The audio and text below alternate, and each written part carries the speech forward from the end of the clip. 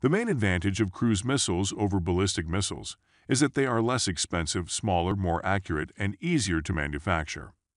They are undoubtedly versatile, with the potential to be used for both conventional strikes and nuclear missions. With advances in technology, major powers are in the race to develop advanced cruise missiles, some of which are hypersonic.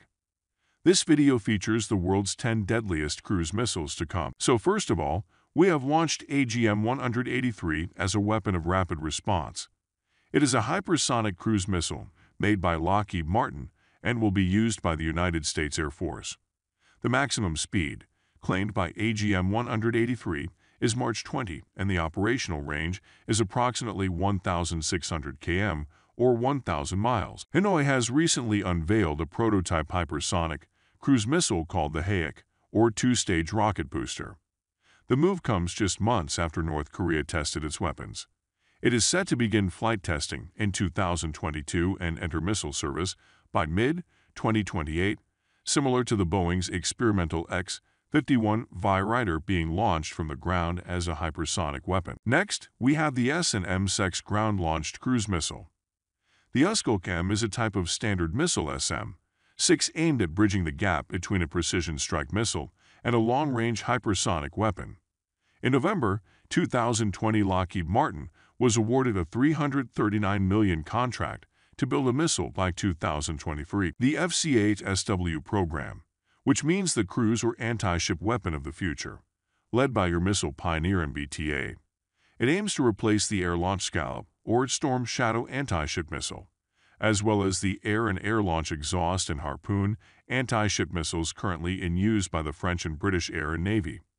FCA can be SW.sticky with long range and large payload. In March 2016, Lockheed Martin began analyzing an improved wing design to further extend the range.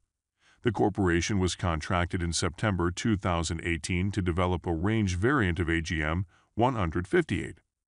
The weapon will weigh approximately 2,300 kilograms and have a range of 1,900 kilometers with a payload of 910 kilograms at a unit cost of $15 million. Above is the Brown Thaw, a hypersonic cruise missile being developed jointly by the Indian Defence Research and Development Organization and Russia.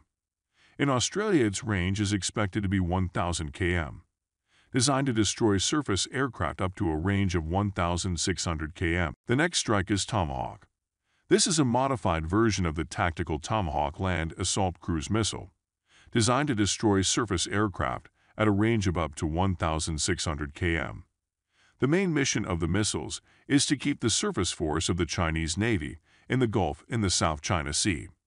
It will enhance its navigation and homing capabilities, allowing it to achieve a wide range of targets with extraordinary efficiency. Since then, we have ASN-4G France developing ASN-4G medium-range hypersonic cruise missiles to replace the JASSM supersonic cruise missiles. By 2023, the U.S. Navy plans to deploy new missiles on board-level ships and submarines. The goal is to design a missile capable of supersonic speeds over the Mach 4-5 or hypersonic speeds of Mach 17-8. ASN-4G can be carried by raw-file fighter jet, and there is a need for missile range, which is more than 1,000 kilometers. The AGM-181 LSRO Raytheon Technologies GM-181 long-range standoff weapon is a nuclear-armed air-launched cruise missile that will replace the AGM-86 Alcom. According to Defense News, USAF can buy more than 1,000 LSRO missiles with a range of more than 2,400 km. The range of missiles at low altitudes is estimated to be 250 to 500 km. The last missile is Zircon, currently in production from Russia. Missiles range from 250 to 500 km at low altitudes and up to 740 km in semi-ballistic tractors, but the average range is 400 to 450 kilometers. Zircon can travel from Mach to Mach 9.